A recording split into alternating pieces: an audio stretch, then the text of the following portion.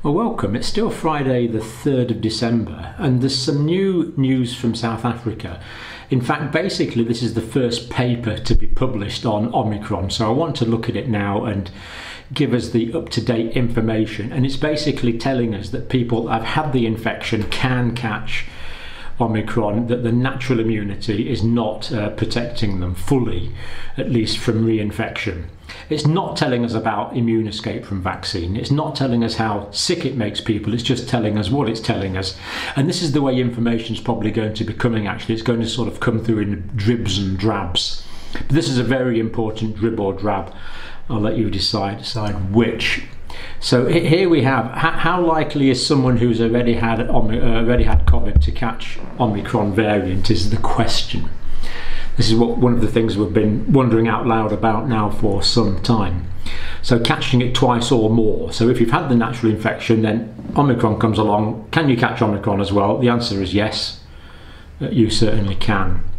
Now this is from the National Institutes for Communicable Diseases in South Africa. So this is pretty good. This is pretty good data.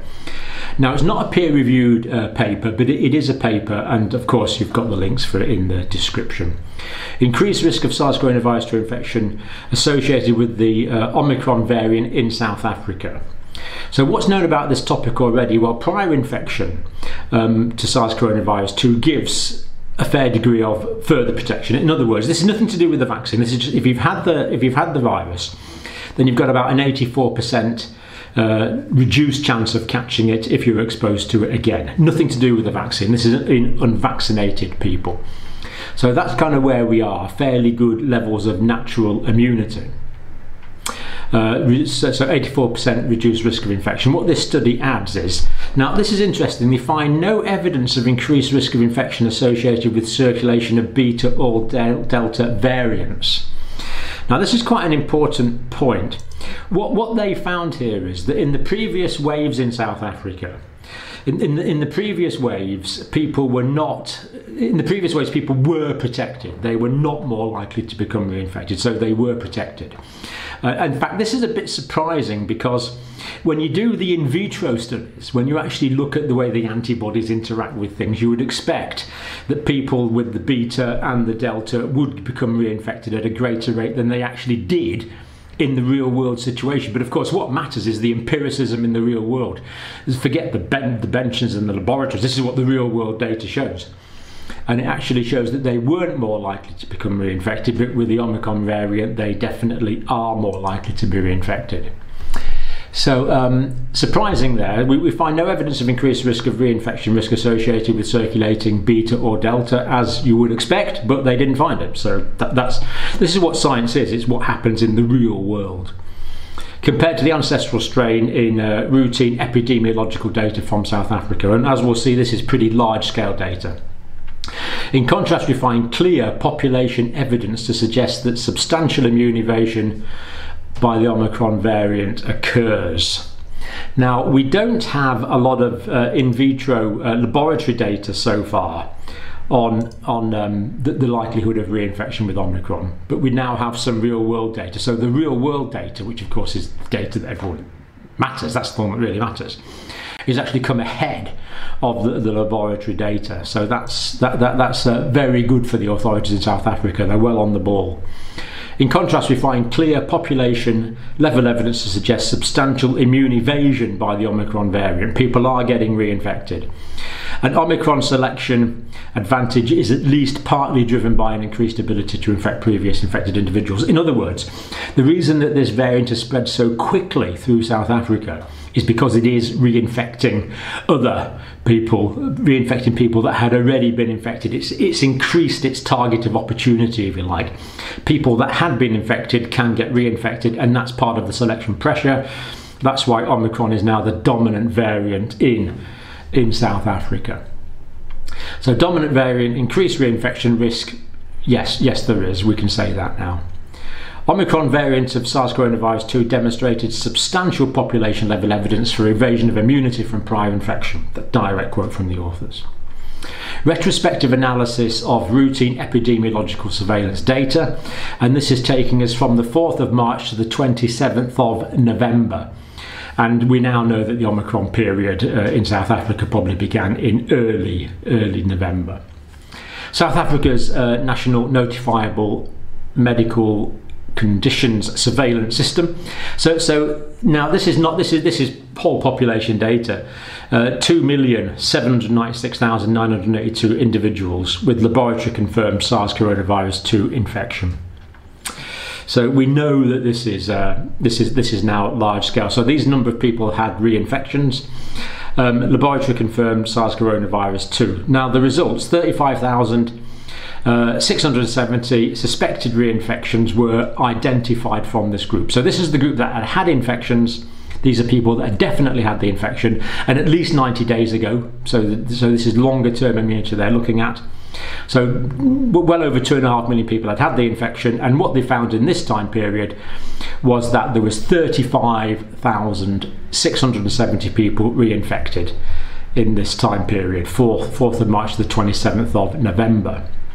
So a lot of reinfections among the 2.7 million individuals with laboratory confirmed SARS coronavirus 2. So 35,000 reinfections. And they tested positive more than 90 days ago, at least 90 days ago. 35,670 individuals with at least 2 infections, 332 individuals with a 3rd infection, and 1 poor individual who'd had a 4th infection. Although I think it was reasonable to assume there was some immune problem, at least in this last person here. Now this is where we get down to the real numbers. The relative hazard ratio for wave 2 versus wave 1. So in other words, if you'd had the infection in wave 1, how likely were you to get the infection in wave 2? Well, the answer is only 75% as likely. It's actually a reduced chance of getting the infection, which you would expect from a degree of immunity. You would expect that. The relative hazard ratio for wave 3 versus wave 1 was 0.71%. And again, roughly what you'd expect. You'd expect a degree of ongoing immunity. So only 71% is likely to get infected as someone who hadn't been infected before. So that's what you would expect. Now, relative hazard ratio for the period the 1st of November 2021 to the 27th of November, so this is the Omicron period, relative hazard ratio there was 2.39. Now that is a big difference.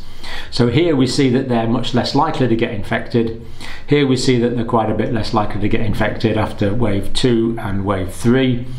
But with this one, what we're calling wave 4 now, more than twice as likely to become reinfected. So we see let's just make sure we're clear about this, what this data is saying. So what we're saying is, if you can see me, people in the 1st and the 2nd wave, the beta and the delta waves, were less likely to get reinfected. People in the Omicron wave are more likely to get infected. So we are going to see, based on the South Africa data, a lot of reinfections. This is not people who've been vaccinated, remember, this is from natural infection.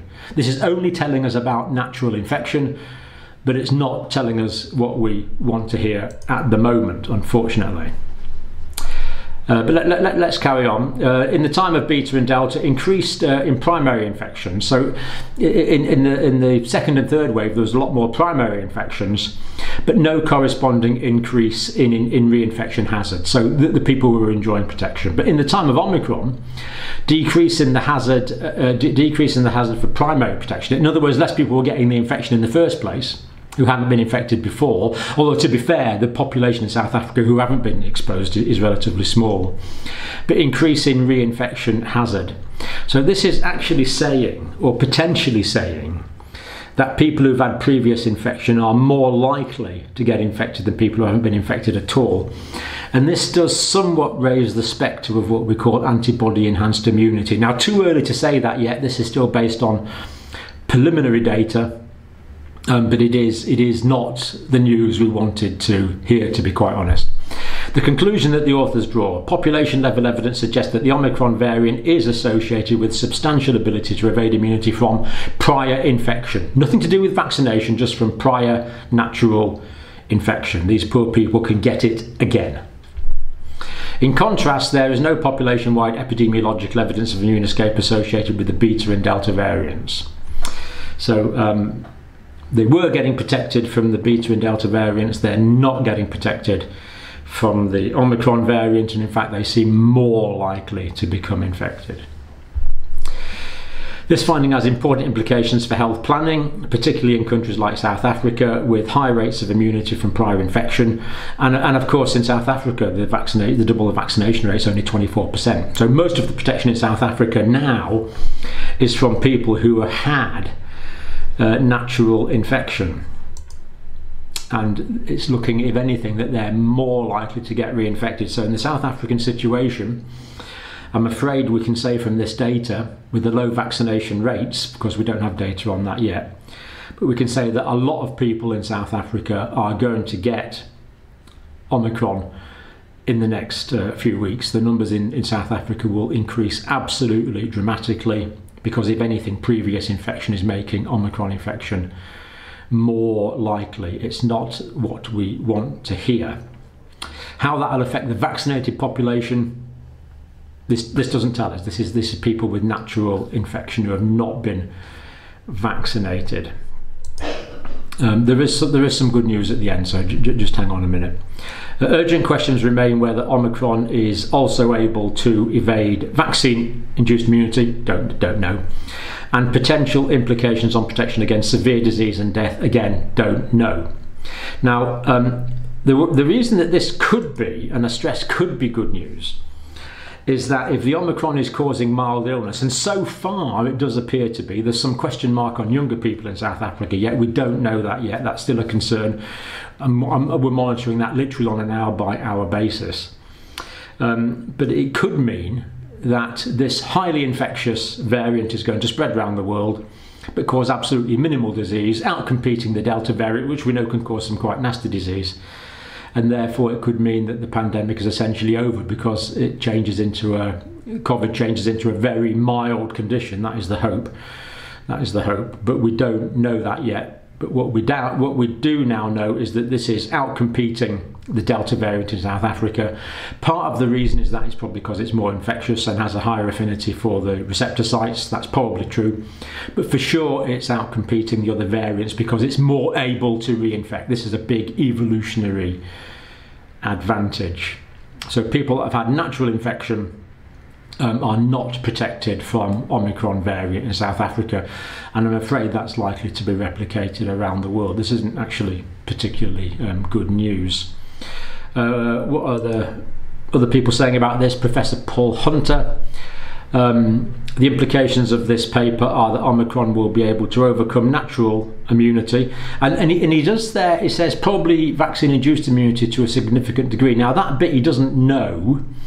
He is saying probably. So that the implications of this paper, that Omicron will be able to overcome natural immunity, yes, and probably vaccine-induced immunity to a significant degree, we don't know yet. So we don't know how this is going to react when it reaches highly populated or highly vaccinated countries.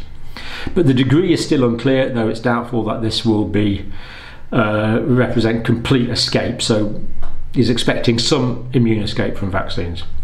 Professor Francis Ballow at the University College of London, the higher estimated reinfection ability of the Omicron variant to cause reinfection is not overly surprising, so he's not surprised, and could be largely anticipated on the fact that a large number of mutations in the spike protein are carried by the Omicron variant. Now, I don't actually agree with Professor Ballow here, because he's extrapolating there from laboratory data into the real-world situation. And as this data from South Africa has shown us, the real-world situation is often behaving in a way that can't be predicted from the laboratory situation. So I think I don't agree with that extrapolation there, but it is turning out to be true based on empirical data, which increases the Omicron's variant ability to bypass host immunity. Yes, it does if that host immunity is caused by natural infection. Whether it does as a result of vaccine immunity is now looking probable to some degree. So there we are. This variant is outcompeting everything else, and it is infecting people who had previous natural infection. So that's two question marks we had about this have been answered in a disappointing way. We don't know about the vaccine escape. We don't know how sick it's making people. We remain moderately pessimistic about the vaccine escape. There will be some immune escape to the vaccine.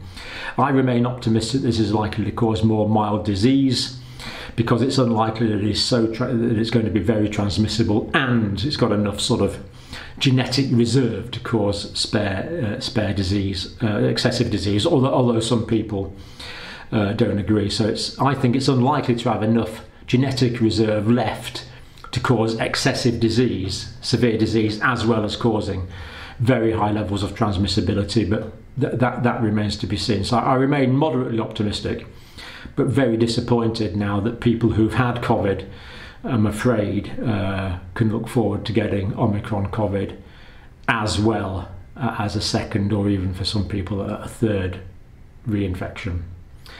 We wait for data on vaccine immune escape. This doesn't tell us that, but this is disappointing. No two ways about it. And that's you're now as up to date as I am. Thank you for watching.